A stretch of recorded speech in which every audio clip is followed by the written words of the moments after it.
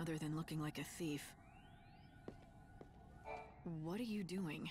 Nothing much, just gilling my sputs for hall to ear. 𝒟𝑑𝑢, wum-ass. Hope, can you interpret this for me? It seems to me like it's some kind of code or cipher, but I don't have enough data yet to break it. Can't you speak normally? 𝒟𝑒𝓁𝓁. Of course I can. Look, I don't have any info about any treasure, if that's what you're looking for. I've got no interest in it. 𝒑𝓫𝓁. Doesn't seem like many people choose to live out here unless they're after treasure. So, what's your story? 𝒦𝓃. The world's going to end soon anyway, right? If that's the case, what's the point in having dreams or working hard? So sitting around waiting for the end was the best idea you could come up with. Nice way to spend your last days.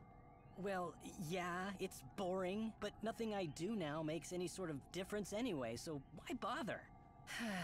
No matter how much I might unravel mysteries of the past, none of these bandits care. They don't even listen to my findings. 𝒟𝑒𝓁𝓁. I get that it's hard to stay motivated when no one appreciates what you do. I'd say so. If you get it, why are you giving me a hard time? Just leave me alone. I'm done with all of it. I ditched all my equipment in the desert. If you find any of my old things, they're yours. Take them away with you. I think I may just do that.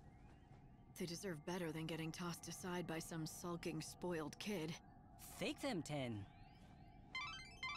It's a big desert, you know. Do you really expect to find his things out there in the middle of nowhere?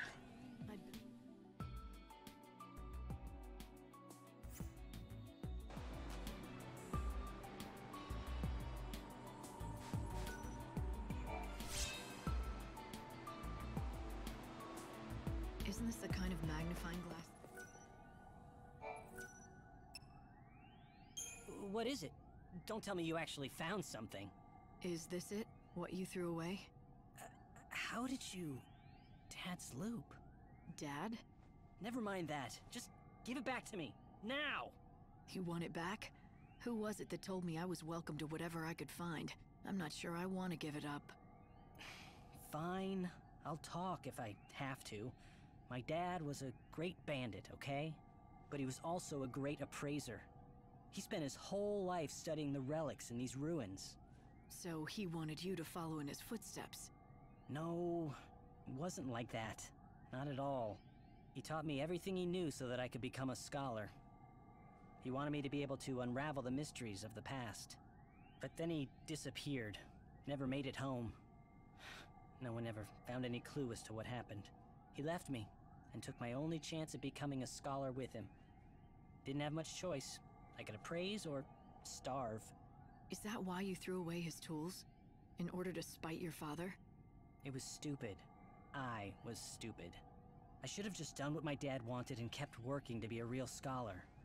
But he's gone, and it's too late now. This world is nearly done for. But if I'm ever reborn, I promise I'll take things a bit more seriously. I'll give it my all. I'll study hard, and I'll become a great scholar and solve all kinds of mysteries. Or maybe that's too much to ask for. You should dream big, and the first step to making your dream come true is believing it can come true.